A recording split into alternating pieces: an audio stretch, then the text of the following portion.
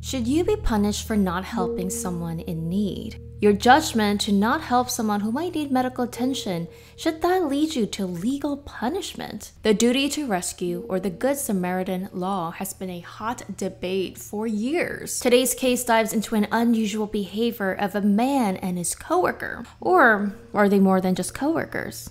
What happened between the 4 hours of Miss Yoon's life is a mystery, but the ultimate question is, should you be criminalized for not helping someone who needed medical rescue? Or was there more to Miss Yoon's death, someone else causing her negligence? This is a very interesting topic because actually in most countries around the world, you might have the moral duty to try and rescue someone or call someone for help if you do see someone that is in need of rescue, such as a medical attention, life and death. But just because you don't, you can't actually be criminally penalized. But in some countries, you can be. Apparently in Germany, France, Swiss, Netherlands, so I guess in a lot of European countries, it states that if you fail to provide help to someone who is in need of rescue, such as calling for help, 911, I guess in extreme cases, you can get punishment. Some countries jail time and fine. And I'm thinking that this is more like in extreme cases. But this has been very controversial because in the past, many times when you had the good heart, such as you wanted to help someone who might have passed out, who might have had a medical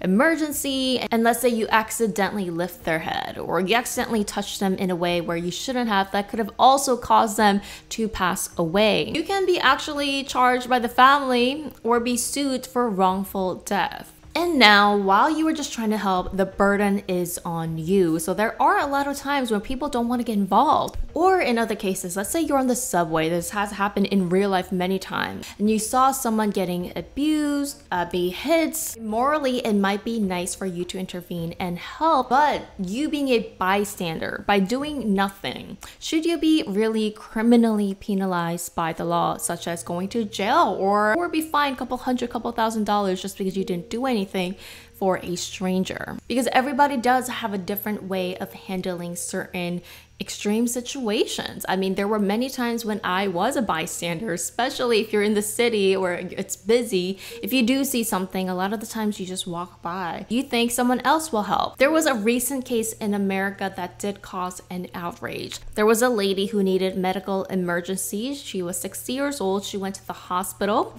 I believe she did not have insurance, and they did check on her and they claimed that they didn't find anything wrong with her, although she felt sick. She couldn't breathe, she says.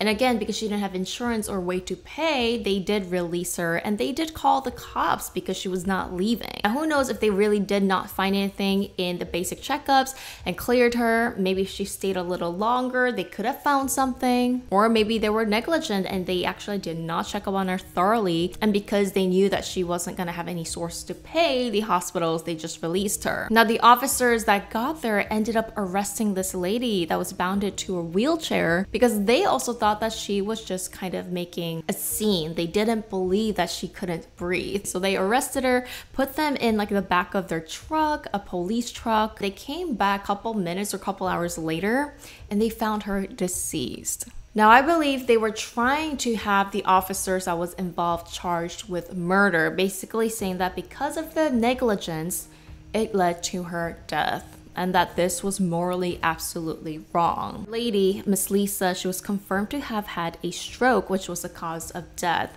meaning that the actual officers, they did not touch her or like hit her, that led to her death. So it was a natural cause. But again, this was very controversial because they literally did not listen to her. They literally left someone that was in need of help. They arrested her and treated her so poorly, and she was found deceased in their car, in their vehicle. Technically, this did fall into that Good Samaritan law and the moral issues of helping someone that's in need. Should you be criminalized for something like this? Again, is a hot topic. So today's case also involves a similar story in South Korea. This case has blown up and has millions of views, and I thought this would be an interesting story to share with you guys because it's still a mystery of what happened to Miss Yoon. Everyone's gonna have different opinions, so let's just respect each other. But a lot of you guys did comment that you you want to see outfits of the day like I used to do, I used to kind of showcase what I'm wearing for the video, but some people didn't like that because it was true crime and mystery videos. You guys know I'm really into fashion. I upload whatever I'm wearing on my Instagram,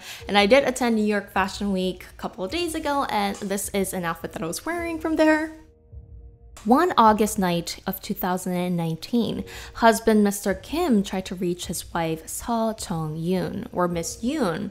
She was 44 years old. She wasn't picking up her phone. It was kind of getting late at night. She's also a mother.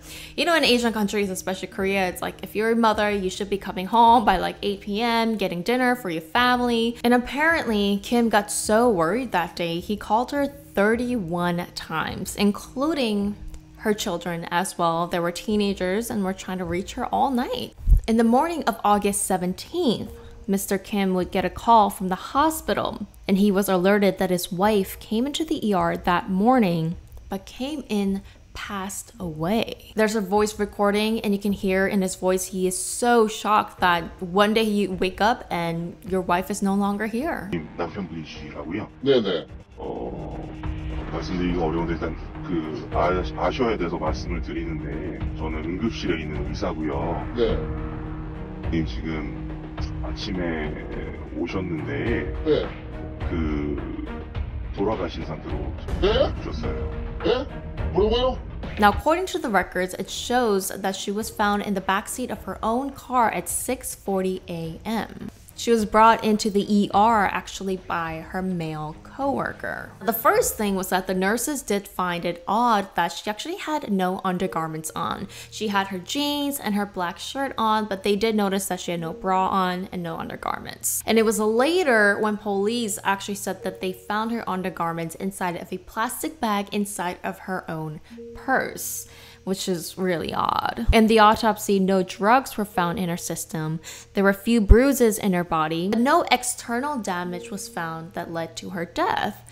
Actually, the cause of death was cerebral hemorrhage, something that happened inside of her own body, meaning they found it most likely that this was an internal damage, usually due to high blood pressure. So interesting, there was no external force, meaning she didn't hit her head somewhere or somebody else hit her. Miss Yoon's husband, Kim, now he claims that she did not have any health issues. She was healthy. She was a healthy 44-year-old. She was not getting any treatments or medications for high blood pressure, and if anything happened, they didn't know about it. Especially having a cerebral hemorrhage at 44 years old for someone that's healthy, it's really unlikely, but I guess, you know, it does happen. So the person, of course, in question was Miss Yoon's coworker, the last person to see Miss Yoon alive, and his name was Mr.Jo. Jo has been her coworker at the same company for about 10 years. I believe he was in his late 40s or early 50s. And in the beginning, he first claimed that he called Miss Yoon at 6:15 a.m. in the morning and she didn't pick up. And when he went to go and try to find her, he randomly found her car at the parking lot of their own office building. He looked through the windows and he saw her passed out, so he called for help. Of course, come to find out after doing some more digging,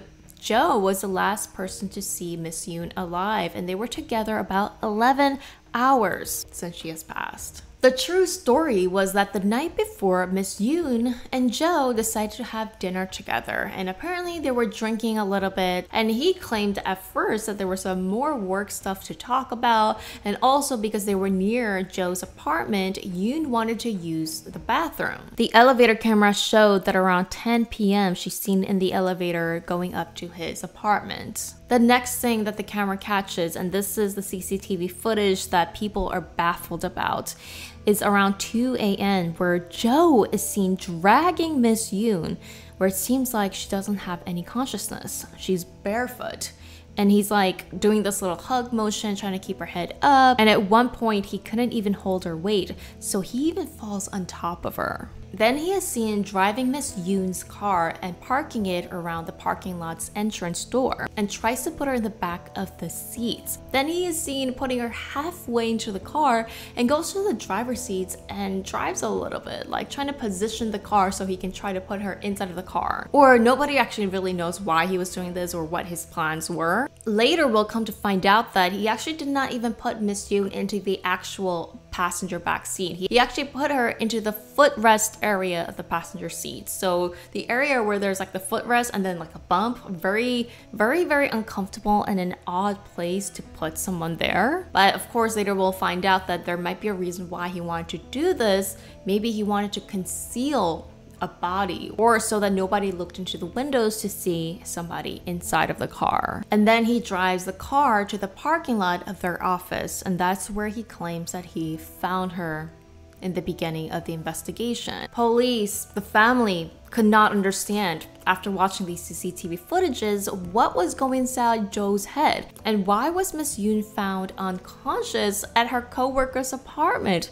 Nothing really made sense. And this is where Jo's story enters, and his side of the story is the only version we have because Miss Yoon is no longer here. Now Jo claims till this day throughout the whole court case that himself and Miss Yoon were just friends. Again, he claimed that they had dinner, that they were talking, they had more work stuff to talk about, and again, later with the bathroom story, she wanted to use bathroom at 10 p.m. at night. Now, he claims that he was supposed to go to another town, to Seoul, because that's where I believe his wife was living, and I guess because of work, he was going back and forth from his own wife's place to his apartment where his work was. So he needed to go back home, pack up, and then leave again. That's why he went back to his apartment after dinner with Yoon. Jo claims that innocently she just went up to use the bathroom right away, and she wasn't coming out after a couple minutes. It turned to about an hour, and he went to go and check up on her. Now he claims that he opened his bathroom door about an inch and asked her, "Are you okay?" And he said that he saw Miss Yoon vomiting everywhere. She was on the toilet. She did say, "Yes, I'm okay," but because she and him have been drinking the whole night, it seemed like she was really out of it. Like she was just almost blacked out or passed out. And because him and Miss Yoon has been drinking with dinner, he thought that maybe she just got really drunk really fast. He claimed that he heard Miss Yoon say, "Yes, I'm okay," and he left her alone. I mean, again, this is a man who has to go up to Seoul. Like he has to go back to his wife's place where he has his own kid. And you have this lady, your coworker, drunk at your bathroom. It's like, come on. Like, I have to go soon, like it's getting pretty late. Then he claims that he came back a while later, I don't know exactly what time, but she wasn't coming out of the bathroom. So he went to check up on her again, and this time he claims that her clothes were off. Like just randomly she took her clothes off and she was leaning against the wall as if she passed out. He claims that there was vomit all over her undergarments, so he decided to take them off and wash off her vomit off for her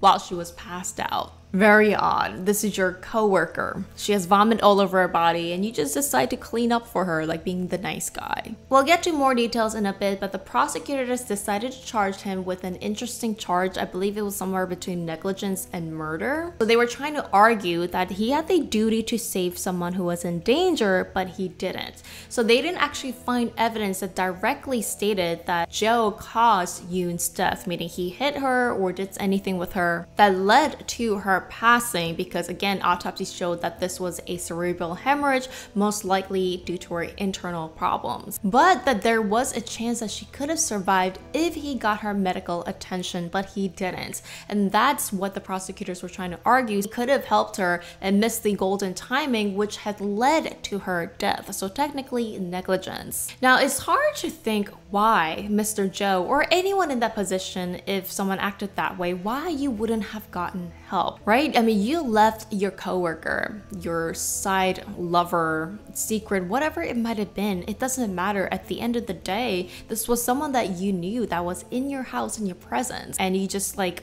are holding her dead weight and just transferring her to her own back seat, not even in the passenger seats, like in the footrest area. There's actually CCTV footage at 10 p.m. I showed you guys of her going up to his house, and she looks pretty fine. She doesn't look drunk. She's looking at her phone. Like she's not like trying to fall down or anything. It doesn't seem like she's that drunk at all. Now the trial was really interesting because Jo claimed some statements that nobody seems to believe. Now of course, one of the biggest questions that the prosecutors and the judges had was, why didn't you bring her to the hospital if she was that gone, that passed out? He said, "I still didn't think to bring her to the hospital." He claims that he brought her out of the bathroom after washing her and the garments, and he went back to his bathroom to wash his own bathroom to clean up the vomits. He says that after cleaning his bathroom, he came out and heard her snore.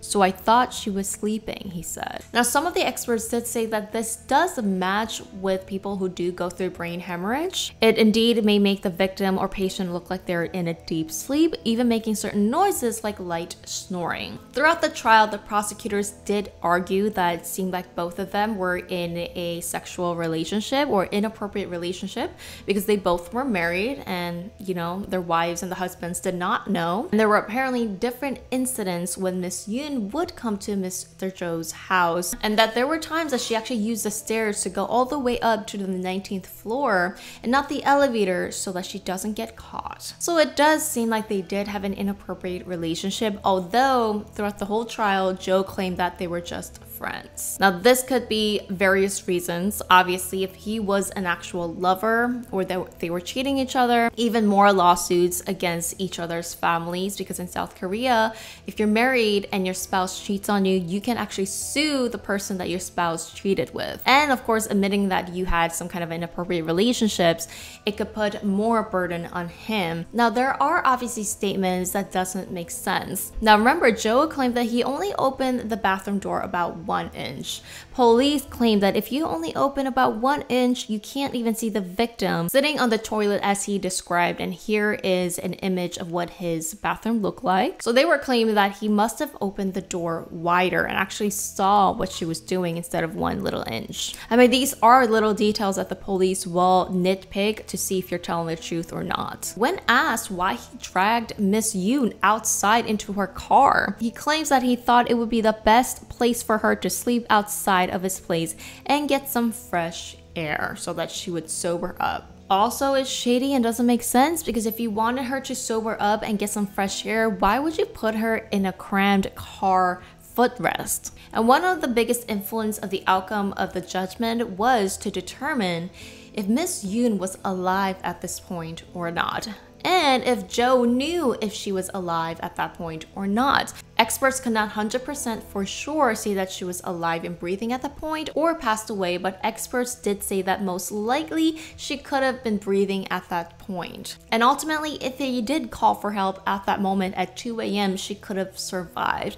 but nobody can for sure 100% say that this could have been the case. But in the side, in my little personal opinion, I honestly think that Jo thought that she probably passed away. If you knew that she was alive and if you cared for her, you would at least make her be comfortable and have a chance of not suffocating to her death. And dragging her like she was dead weight, did he think that his wife was gonna come to his apartment and check up on her, so he wanted to just get rid of her, or what? Now, the biggest evidence was trying to figure out and go through Miss Yoon's phone records. Now, in the CCTV at around 10 a.m., you can see her using her phone, and in the forensic records of her phone, it shows that she was active. She was texting her family, even talking to her daughter right before she went up to his house. And the records show that she actually stopped using her phone at around 10:28 p.m. Her daughter called her around 10:37 and 10:55, but she did not pick up. Around 10:57, her phone records show that she was using her phone again. And remember, Jo testified that around 11 p.m. was when he went to go check on her in the bathroom, and she was vomiting and she was like almost passed out. But there were records that somebody was using her phone after 11 p.m. So it showed that somewhere between 11 to 11:27 p.m. somebody was using her phone, and 11:27 she actually went into her search engine and was trying to search for something. Very interesting. They were trying to determine if this was her using her phone or not.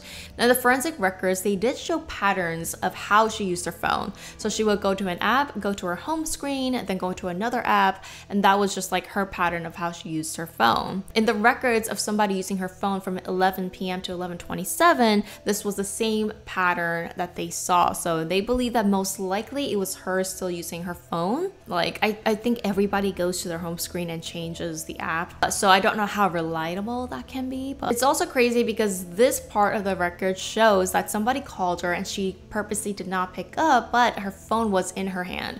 Or somebody had her phone in her hand and she rather flipped the phone when somebody was calling. I believe Android, that makes your phone automatically go into vibration mode, or if you turn the volume down. So even all of that is recorded in your phone. So if Miss Yoon was knocked out around 11 p.m., that means somebody else was using her phone after that. Or could Jo's story be not true? That Yoon actually was not passed out, she was not in the bathroom vomiting, and she was just using her phone. But at 12 a.m., records show that Jo called his wife, who was in Seoul, saying that he most likely could not come home that day. Which means between that 30-minute window, something had to happen to Miss Yoon that made Mr.Jo say, hey, I can't come home, this might be an emergency. Something serious enough where he knew that he was not gonna go back home to his own wife. She also had a fitness app downloaded on her phone, and this data showed anytime your phone would move. The sensors indicated that the phone was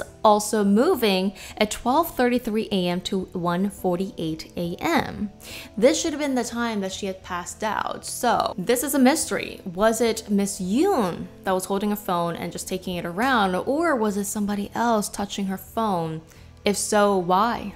Why did somebody else have her phone? After he dropped her car off at the parking lot at sometime around 5 a.m., it is shown that he is walking around the area where the car was dropped off, and he would take photos. Apparently, nobody knows what photos was taken because he deleted the photos, but the phone records show that he was using his camera app taking photos. And hours later, he does return home before he takes her to the ER. Interesting thing that the experts point out is that he had a black backpack with him. Now, in the first CCTV at around 2 a.m., the backpack was pretty full. Like, it is full to the brim. Like, nobody knows what was inside of his bag. But in the morning, when he came back home, you could see that the backpack is a little bit deflated, like he took out something. Till this day, nobody knows what he took out, what was inside of the bag, and why he even took a bag with him when this was like an emergency situation. And what would he need to discard? Maybe it was something that belonged to her. The judges ultimately ruled that they did not find him guilty of murder or even negligence. They all did agree that what he did was really odd and not morally right what he did, but claims that no one knew for sure if she had passed away at the time from the elevator to the car. Because if she has been already passed away from the elevator to the car, it means that there's also no laws to say that you need to call help for someone who's already deceased and passed away. Also in Korea, it does state that you do have the duty to help, but you can't be punished for not helping someone who's in need of medical attention. People argue that if you are criminalized for not helping, it goes against free will. And to create wrongful suspects, again, putting the burden on somebody for not helping, or maybe a wrongful death by you accidentally causing someone's death. There was also just not enough information to say that Jo caused the actual death of Yoon. Again, autopsy ruled that most likely this was due to high blood pressure, although again, the family say that they had no idea she had high blood pressure, and if it was a thing, it was undiagnosed. But it's like, how unlucky can you be? Like, what are the odd chances that you randomly have this underlying whatever problem that you might be that was undiagnosed? You're at your coworker's apartment at night. I mean, maybe they were fooling around. A very, very, very strong activity. I mean, that just caused her to, you know, pass away. But what are the chances of just being so unlucky in that moment? You know, like everything just falling into that place. In the CCTV, it also shows that Jo actually was the one who got her undergarments inside of the plastic bag and gave it to the ER. But at the end of the day, Yoon's husband also argues that even if they had an inappropriate relationship, what was going through Jo's mind to not call for help? At least he could have done something about it. I mean, cheating on your husband or your wife is the second thing. Somebody's life is in danger. And even if they might have passed away, why would you dispose the body yourself for someone who didn't have criminal records in his background? So what happened? What is this theory? Number one theory could be that, I mean, maybe Jo did have something to do with Yoon's death. Maybe he did do something to her, but it was just not caught on the autopsy. So number two, it could be that, again, having an inappropriate relationship, he was just so scared at that moment that he might be caught cheating It might ruin his own family with his wife. He didn't want her to know. He probably just wanted to conceal her body and have somebody else find her. And I don't think he realized that what he did by not calling for help, not doing this and that, could have led him to even more trouble and more suspicions and more mystery. At the end of the day, Joe was found not guilty and he is a free man. Now, I believe before the court, he did try to end his own life, and he even left a note, a goodbye letter to his families, to his co-workers, saying that he felt burdened by what happened.